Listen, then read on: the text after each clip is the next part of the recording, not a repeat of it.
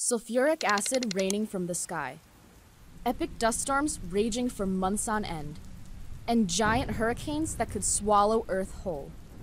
If you think Earth has some bad weather, think again. Mercury has little to no atmosphere, and therefore no real weather to speak of. But you would feel the full brunt from the most powerful storms in our solar system, called coronal mass ejections. These explosive storms form on the sun and bathe Mercury's surface in high-energy radiation. So if the lack of oxygen and extreme temperatures don't kill you, the radiation certainly will. This isn't as much of a problem on Venus, however. After all, the entire planet is covered with clouds. Bad news is, they're toxic. These clouds rain sulfuric acid that's so corrosive it would eat through your skin on contact. On Mars, the surface is rocky and desert-like, so wind can stir up loose soil, creating giant dust devils twice the height of Mount Everest. But that's nothing compared to the dust storms that sometimes engulf the entire planet for months at a time. And the weather on Jupiter isn't any better. Of course, there's the Great Red Spot, a hurricane-like storm that's been raging for at least 300 years.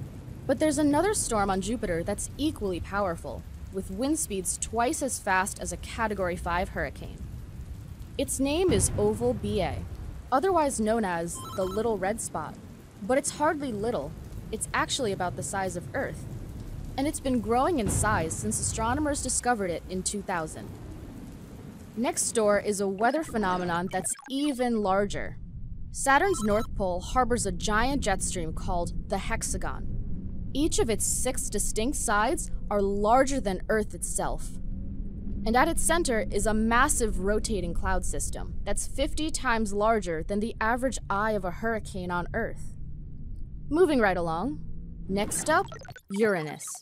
If you look at its tilt, you'll notice that Uranus spins on its side, which makes its seasons more extreme than anywhere else in the solar system. For example, wintertime has no sunlight. And because Uranus is so far from the sun, winter lasts the equivalent of 21 Earth years. That's 21 years with temperatures that can reach as low as -216 degrees Celsius. Last but not least is Neptune. You'll want to pack a windbreaker for this visit. Nicknamed the windiest planet, Neptune's strongest winds can exceed 1,930 kilometers per hour. That's 1.5 times the speed of sound on Earth, and fast enough to fly from New York to Los Angeles in just 2.3 hours. So maybe the acid rain, towering dust devils, and super fast winds make our planet's weather look a little nicer. Not too hot, not too cold, not too windy, just right.